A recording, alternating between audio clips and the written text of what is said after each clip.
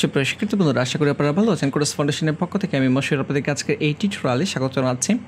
তো আজকে হচ্ছে আমাদের jQuery টিউটোরিয়াল সিরিজের পার্ট 5 অ্যাটমিক এডিটর ওপেন করতেছি। দেন এখানে প্রথমেই আমি পিটেক নিচ্ছি, দেন হচ্ছে লরেমের সে 5টি ওয়ার্ড নিচ্ছি। তারপর এই টিক নিচে আমি দুটি বাটন ক্রিয়েট করব এবং বাটনের একটি স্পেসিফিক আইডি থাকবে হ্যাশ, ফর এক্সাম্পল হাইট নামে। প্রথমটি দেখতে পাচ্ছেন যে বাটন ট্যাগ চলে আসছে এবং আইটি এখানে হাইট চলে আসছে, আর এখানে লেখা থাকবে হচ্ছে হাইট। তারপর এই টিক নিচে আমি আরেকটি বাটন তৈরি করতেছি, ওকে, যেটার আইডি থাকবে হচ্ছে শো লেখা থাকবে এখানে শো, ওকে, এবং লেখা থাকবে হচ্ছে শো। দেখতে পাচ্ছেন এখানে হাইট এবং শো দুইটি বাটন চলে আসছে। এখন আমি এখানে যেটি করতে যাচ্ছি সেটি হচ্ছে যে যখনই আমরা এই হাইট বাটনে ক্লিক করব এই লেখাটি হাইট হয়ে যাবে, যখন আমরা শো বাটনে ক্লিক করব লেখাটি আবার শো করবে। তো এই কাজটা আমরা খুব সহজেই করতে পারি। এখানে $, ফার্স্ট প্যাকেজ শুরু শেষ করতেছি, ডাবল কোটেশন, প্রথমে সিলেক্ট করতে হবে, পিকে সিলেক্ট করতেছি, ওকে, সিলেক্ট করার পর দেন ক্লিক, আমি এখানে ভুল করেছি, এখানে পিকে না, আমরা সিলেক্ট করবো হচ্ছে কাকে, আইটিকে, মানে এই হাইট বাটনটাকে এখানে ক্লিক করব, তাহলে হাইটকে সিলেক্ট করতে হবে। তাহলে এই জায়গায় আইটিকে কল করার জন্য হ্যাশ, দেন হচ্ছে হাইট, দেন ক্লিক ইভেন্ট, ফার্স্ট প্যাকেজ শুরু শেষ করতেছি, সেমিকোলন দিয়ে শেষ করে দিব। অবশ্যই আমাদেরকে ফাংশন লিখতে হবে, ফাংশন, দেন হচ্ছে ফার্স্ট প্যাকেজ শুরু শেষ করবো, সেকেন্ড প্যাকেজ শুরু শেষ করবো, মাঝখান থেকে নিচে নামিয়ে দিচ্ছি। এখন হাইটে ক্লিক করলে এই যে এখানে ক্লিক করলে এই পি হাইট হয়ে যাবে, তাহলে পিকে আবার সিলেক্ট করতে হবে, ডাবল কোটেশন দিয়ে পিকে সিলেক্ট করলাম, দেন হচ্ছে হাইট অ্যাকশন, ফার্স্ট প্যাকেজ শুরু শেষ, সেমিকোলন দিয়ে শেষ করে দিচ্ছে। এখন এখানে চেক করব, এই যে হাইটে ক্লিক করতেছি হাইট হয়ে গেছে, ওকে, আমি আবার রিলোড দিচ্ছি।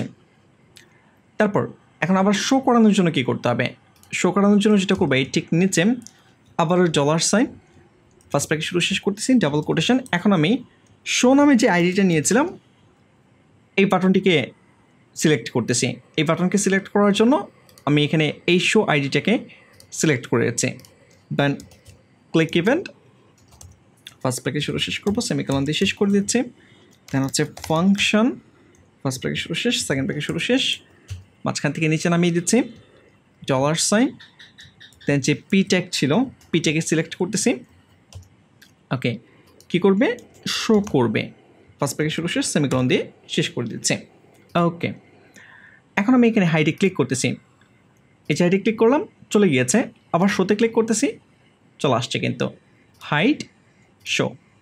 আশা করি আপনারা বুঝতে পেরেছেন। এখানে আমরা দুইটি অ্যাকশন দেখেছি, একটি হচ্ছে হাইট অ্যাকশন এবং হচ্ছে আরেকটি হচ্ছে শো অ্যাকশন, ওকে।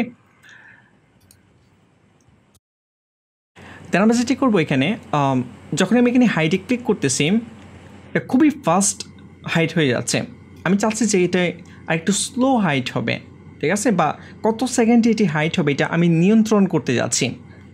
তো এই কাজটি করার জন্য আমরা যেটা করতে পারি এখানে হাইটের ভিতরে স্পিড প্যারামিটার আমরা ইউজ করতে পারি, ওকে, আমি আবারও বলতেছি স্পিড প্যারামিটার আমরা এখানে ইউজ করতে পারি।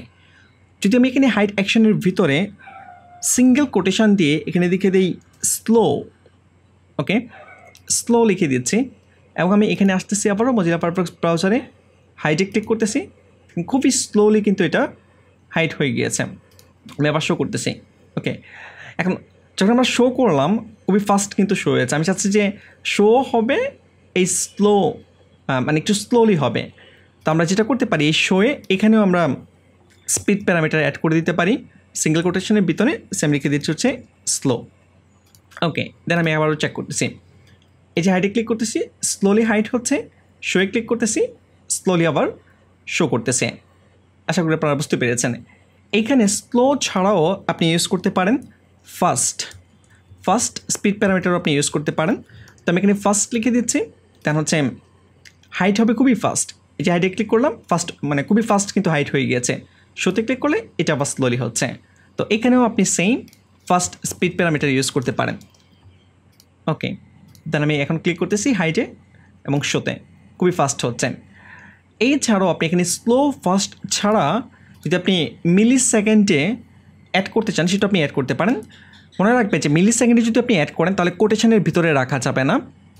এখানে মনে করেন যে আমি লিখে দিচ্ছি 5000, এটা মিলি সেকেন্ডে, তার মানে হচ্ছে 5 সেকেন্ড। আমরা যদি সেকেন্ডে চিন্তা করি তাহলে 5 সেকেন্ড। এখন যখন আমি হাইটে ক্লিক করবো এটা 5 সেকেন্ড সময় লাগবে হাইট হতে। আমি এখন ক্লিক করতেছি হাইট, এই যে হাইটে ক্লিক করলাম, অনেক স্লোলি কিন্তু হাইট হচ্ছে, দেখতে পাচ্ছেন এটা 5 সেকেন্ড সময় নিচ্ছে হাইট হওয়ার জন্য। বা যদি শোতে ক্লিক করি তাহলে খুবই ফাস্ট হয়ে যাবে। তো এই টাইমটি আপনি নিজের মতো করে নিয়ন্ত্রণ করতে পারবেন। সে আমি 1000 যদি দিই তাহলে 1 সেকেন্ডে এটা হাইট হয়ে যাবে। এখানেও আমি শোতে 1000 অ্যাড করে দিচ্ছি, সিঙ্গেল কোটেশন দেওয়া যাবে না, আমি আবারও বলতেছি 1000। ওকে, দেন এখানে হাইটে ক্লিক করতেছি, এই যে হাইট হয়ে গিয়েছে 1 সেকেন্ডে, আবার শোতে ক্লিক করলে 1 সেকেন্ডে আবার শো হচ্ছে। তো আশা করি আপনারা বুঝতে পারতেছেন যে স্পিড প্যারামিটার কীভাবে আপনাকে ইউজ করতে হবে। ওকে, দেন আমি এখানে index.html এ যাচ্ছি, দেন একটি বাটন বাদ দিয়ে দিচ্ছি, আমাদের এখানে দুইটি বাটন লাগবে না। আমি এখানে কোনো আইডিও দিতে চাচ্ছি না, জাস্ট মনে করেন যে লেখা থাকবে হচ্ছে ক্লিক হিয়ার, ক্লিক হিয়ার, এটি লেখা থাকবে। তারপর main.js এ যাচ্ছি, একটি বাদ দিয়ে দিচ্ছি।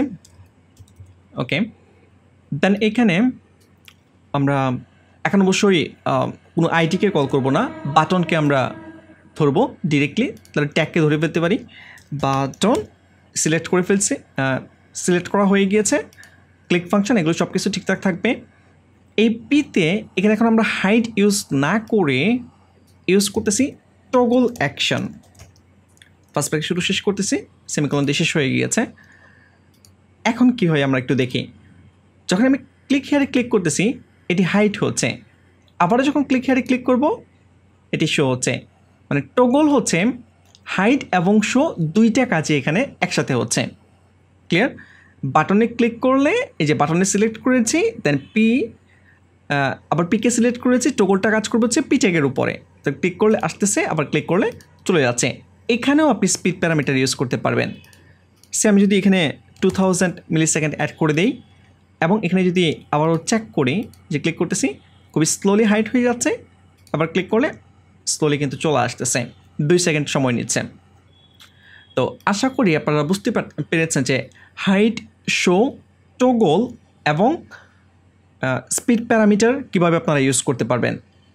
তো আজকের টিউটোরিয়াল এই পর্যন্তই। নেক্সট টিউটোরিয়ালে আমরা অন্য বিষয় নিয়ে কথা বলবো। সে পর্যন্ত ভালো থাকবেন, ধন্যবাদ।